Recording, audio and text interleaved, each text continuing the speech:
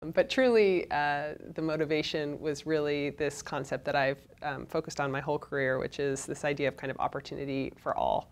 And I think it's something that's touched anyone that's had extensive experience working in communities where people don't have the opportunity, access, resources, and relationships that many people in more developed countries have.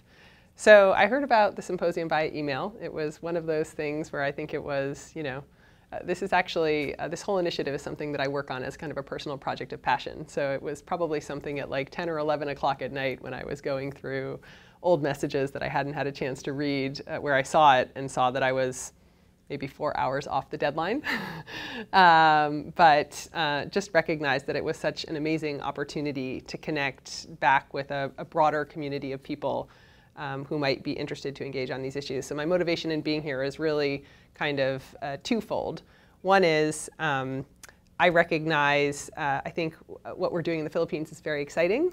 I think it has enormous potential, but I also recognize that we, all the people even that we already have involved, can't do it alone. And so I was particularly keen to come here and connect with other people or organizations that had tried similar things in the past to learn, what had gone well, what challenges did they face, what could we learn. I thought it would be great, and my hope in coming here was to connect with folks who had thought about those issues, who could point us in the right direction so that we could bring the best of the global community's experience on these issues and use that to make sure that whatever we do in the Philippines has more impact. So if we can inspire someone in some other country to start, doing their own explorations, hopefully we can advance on these issues much more faster and have impact on a global scale.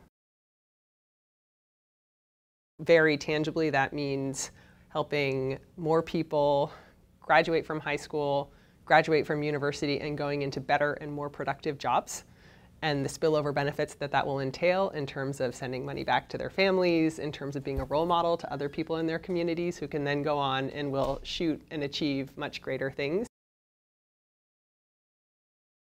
We're still very early stage, and I'm apparently, my next, I'm extremely high in optimism.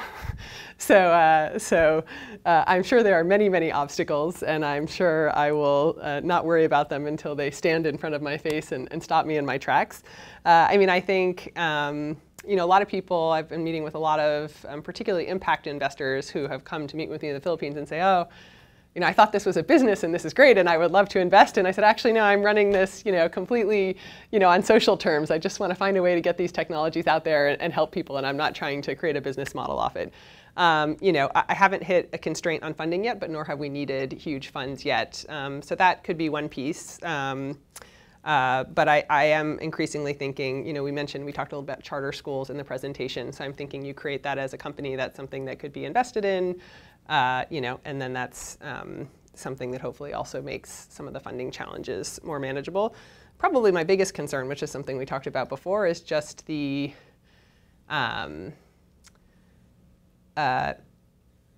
making sure that the tool does what we believe it does in the context, and also like managing the unintended consequences. It's something that I'm very, very focused on, but obviously as we get more people, more organizations involved and do things at larger scale, making sure that you're laser focused on those issues and that you're kind of managing them appropriately and seeing any negative unintended consequences and dealing with them accordingly as you're moving along is very important. So that's, those are the things I'm thinking about. I love the framing from the discussion this morning. I was furiously scribbling notes on my pad. To me, it's been really energizing. I think it's neat to see so many people in so many different contexts, I feel, trying to work on the same problem in different ways. And it's given me a lot of ideas and certainly a lot of enthusiasm to go back and see, what you can pull from the learnings in all these different initiatives and apply it in our context.